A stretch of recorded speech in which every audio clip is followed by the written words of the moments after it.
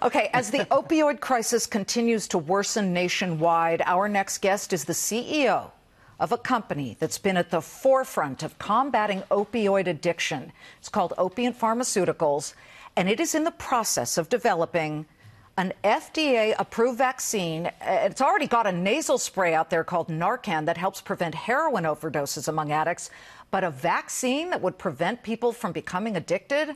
Let's hear about this in a Fox Business exclusive to discuss the cutting-edge developments that his company is doing.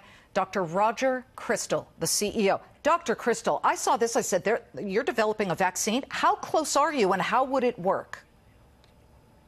Yeah, so this is a vaccine to specifically address heroin addiction. And the way the vaccine works is that it would destroy any heroin that's injected into the body really before it gets the chance to act in the brain's reward center. And unfortunately also the breathing center, which is why people encounter overdoses. I would say that this is an early stage program. We're very excited by this.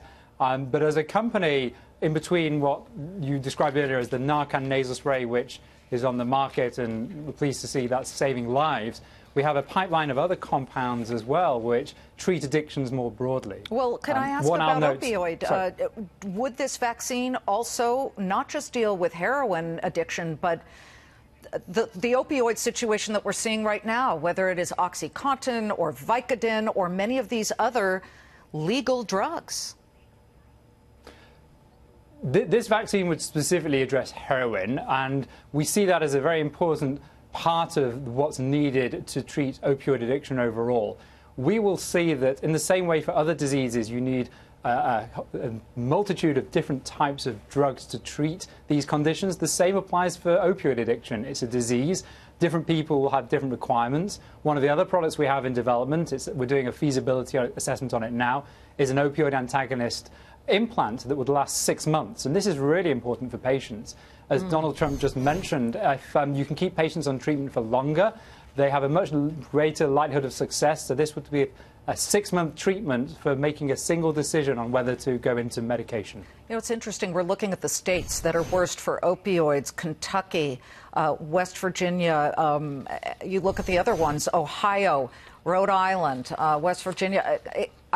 You see this, but every state has its issues. I was just hearing that in certain areas of Massachusetts, it is devastating right now. Do you feel that what the president did today will have an immediate impact, or do we have to wait a little bit longer to see some real positive moves here? Well, we're very pleased with this initial step, absolutely, to formally declare this a public health emergency. This is very encouraging. It puts the whole nation's mindset in the right direction. And I would then expect that we see more specifics when Governor Christie and the Opioid Commission give their recommendations. We were fortunate as a company to be advising the Opioid Commission last month at the White House, and we would like to see some of the recommendations put into the formal announcement when he makes that. I think that's going to... Next week, we're expecting that to happen. The exciting thing is Opiant is also, for our business audience, publicly traded, ticker symbol OPNT. And this stock has seen an unbelievable move over just the past year. We can put up the chart. People can see exactly what it has been doing. And I'll tell you something. Look at this. It started to spike in August. Here it is in September. It really jumped. And I believe that as you... Okay, that's... Is that correct? Is that the correct?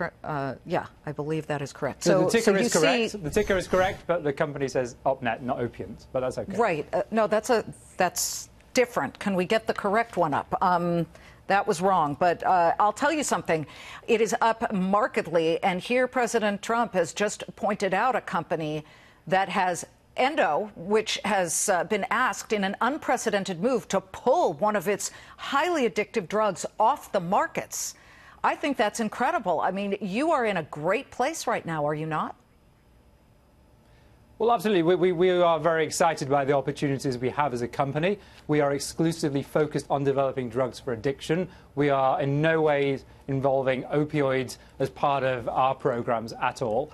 And in fact, the very core focus of our company is opioid antagonists. They're drugs that are safe. They've been around for a long time. They block the effects of opioids.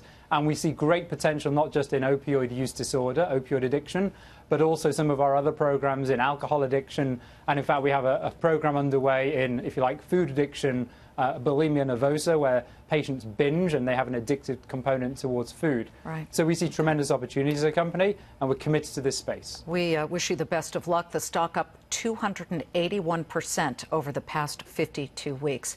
Dr. Roger Crystal, good luck to you.